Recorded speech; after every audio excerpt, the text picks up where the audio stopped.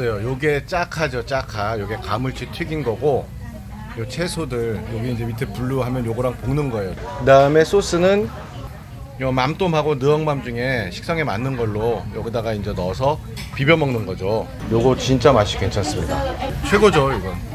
노티, 노옵션, 세종투어, 구독, 좋아요! 맘똠에도 짜잉을 짜고, 그렇죠. 이걸 이렇게 해주시네요. 기름이 우러나면서 이게 이렇게 됐어요. 그러면 이거를 171 Thái Hà, lão ngư chả cá. 까만 이 분을 여기다 그릇에 넣는 거죠. 이게 분은 거의 이 나라 사람들 저희거든요. 공깃밥, 우리 공깃밥 같은 거거든요. 공깃밥. 짝 한 덩이 넣고, 맘똠물 소스를 뿌려서, 땅콩은 그렇죠. 이게 이제 정통이에요. 요게 정통입니다. 베트남 최고의 보양식. 베트남 사람들도요 보양식 좋아하는데 특히 여기서 가장 좋아하는 게 짜카입니다. 짜카. 여기는 라오공관이라고 제가 먹어본 짜카 중엔 이 집이 정말 최고였어요. 짜카가 뭐냐면 우리 가물치 튀김 요리입니다.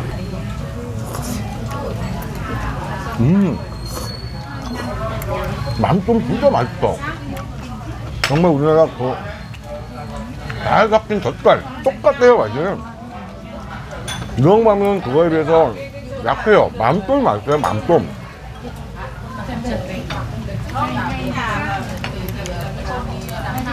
저하고 여기 왔던 사람들은 벌써 입에 침 고입니다. 이것부터 침이 고이고 이거 다음에 죽이 어떤 건지 아니까 진짜 죽입니다.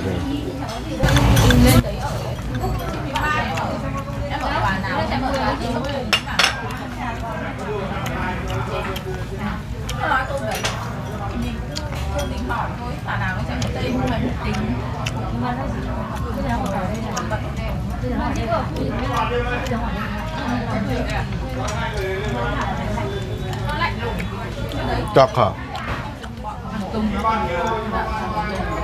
정말 채소하고 이렇게 먹는 보양식이죠.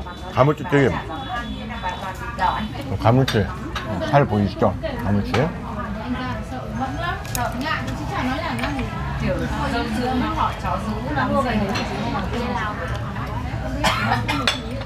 맘똠이 맛있어. 맘똠.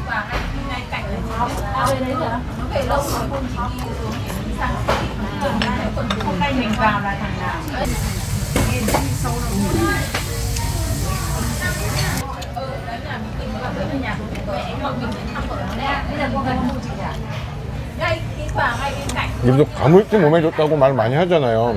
왜 어렸을 때 효도하는 효자가 괜찮으신 부모님을 위해서, 어머님을 위해서 가물치를 잡아다가, 그래도 한겨울에 강에서 강 끌고 들어가서 가물치 잡아다가 그걸 효도했다, 이런 얘기가 나오는 것처럼 가물치는 그렇게 좋은 몸에 좋다는 얘기죠. 이 가물치에다가 이 풍부한 야채, 그리고 이 생선 발효 음식이잖아요. 소스, 거기에 머리에 좋다는 이 땅콩까지, 견과류까지 들어가니까 이거는 진짜 몸에 좋겠다는 생각이, 몸에 좋을 수밖에 없는 거 아니겠어요? 이렇게 찍는 거예요, 이렇게. 어우, 고추 매운 거 아시죠?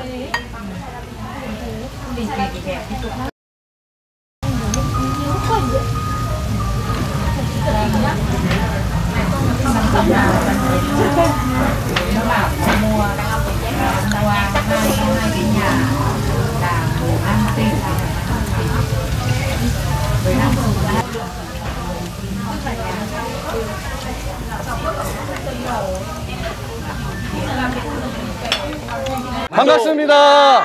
구독, 좋아요, 댓글. 짜카. 이 롱카가 내장이라 맛있는데 제가 이걸 다 시키면 너무 많아요. 그래서 짜카 뭐 엔. 여기서 꼭 먹어야 될 게 요거예요. 요거 죽이거든요. 죽. 야, 이거는 정말 끝내줍니다. 끝내줘. 이 크기를 보면 이게 그러니까 이게 지금 한 2, 3인분 되는 거예요. 네, 이것도 정통으로 알려드립니다. 이거 해산물죽, 어죽이죠. 어죽, 해산물죽. 우리나라하고 어죽 쓰는 게 좀 다르죠. 우리 죽하고 조금 달라요. 어죽 자체도 다르고 요 죽 쏘아진 것도 달라. 그래서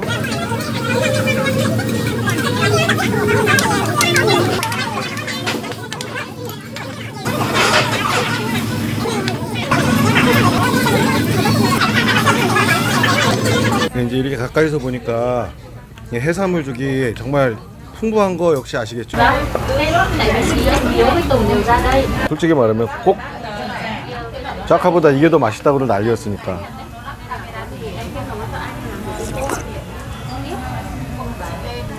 베트남 죽 맛있어 진짜.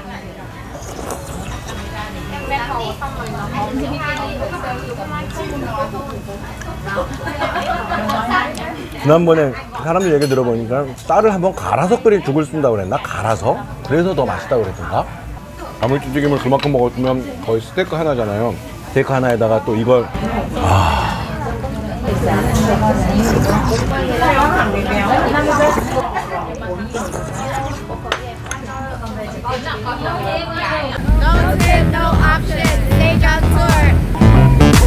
이게 따퍼가 계피 두부인가 그래요. 요거 먹으면 계피 두부, 요거는 녹차. 네.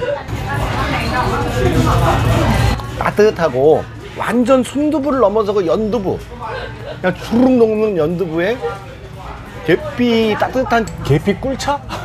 계피 꿀차 안에 연두부? 계산서가 나왔습니다. 지금 보니까 짜카, 그 다음에 죽, 그 다음에 이렇게 안 하는 거 아시죠? 이렇게 하는 거 아시죠? 이렇게. 유난히도 돋보이네 계속. 가물치 튀김 요리. 진짜 이 집이 제일 맛있습니다. 자신합니다. 너무 반갑습니다. 네, 반갑습니다. 예. 꼭 구독해 주셔야 돼요. 오늘. 한지 오래되셨어요? 구독할게요. 아, 예, 감사합니다. 딴기. 여러분 빨리 구독, 좋아요, 댓글